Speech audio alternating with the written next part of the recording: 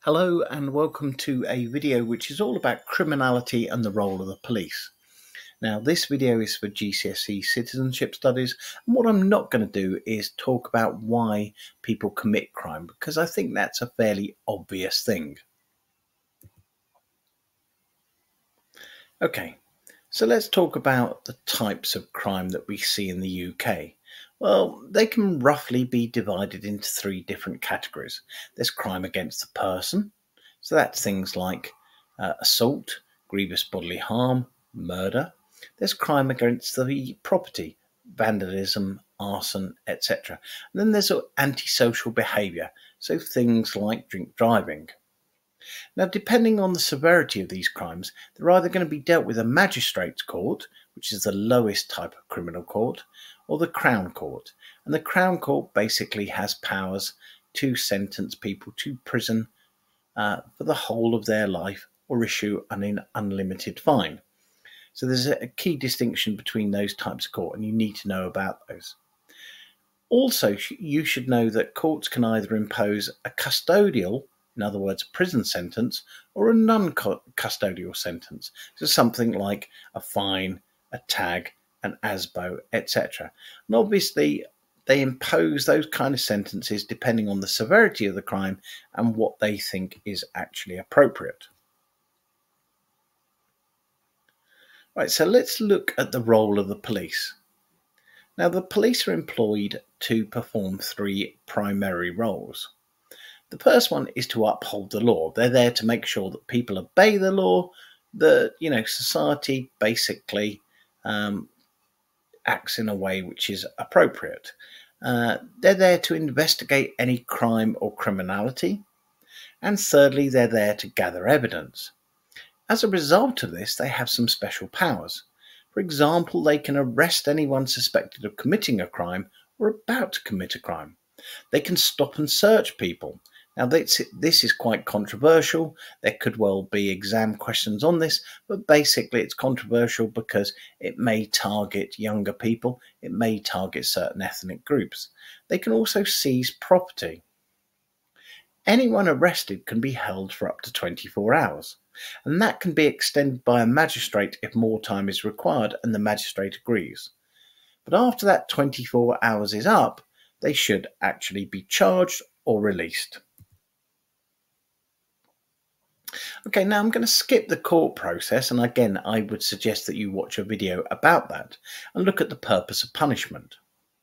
Well, basically the law agrees that anyone committing a crime should be prosecuted.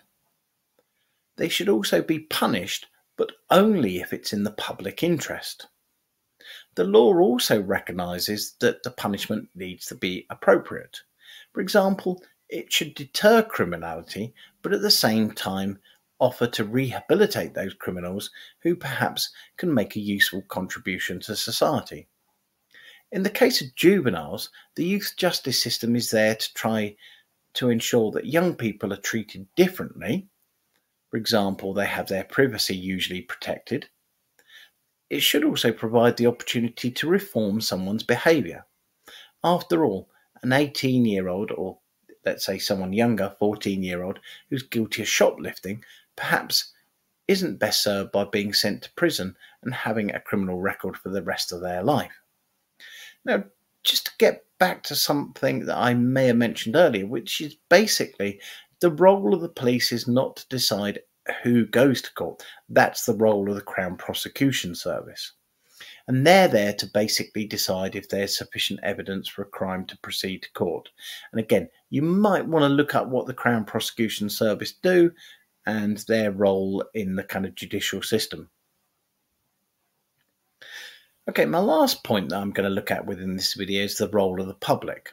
Now, Magna Carta is largely not in use today. However, it does give four clauses or does provide four clauses which are still used. Now, three of these are really important. One of them is basically that no one should be imprisoned for no reason. You can't have arbitrary arrest. The second one is that you should be tried by your peers. In other words, it shouldn't be anyone of a higher authority who basically decides if you're innocent or guilty. It should be people of equivalent status.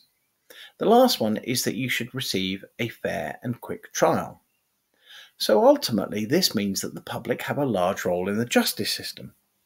One, you might be asked to act as a juror, so you might have to do jury service, which you are required to do and you can't usually get out of, and you face a possible fine if you try to get away from the duty without giving good reason. You may be called as a witness. Again, if you don't turn up to court as a witness, you can be held in contempt of court. You might be a victim of crime, or you might act as a magistrate, so someone who volunteers to deal with criminals. You could be a special constable, so a volunteer police officer. You could be a police commissioner who oversees what the police do, or you could be a member of a tribunal hearing. In other words, someone who appears in an informal court. Now, obviously, these are all important roles, and again, I would suggest that you look at these and have a look at what the specific terms mean and revise them accordingly.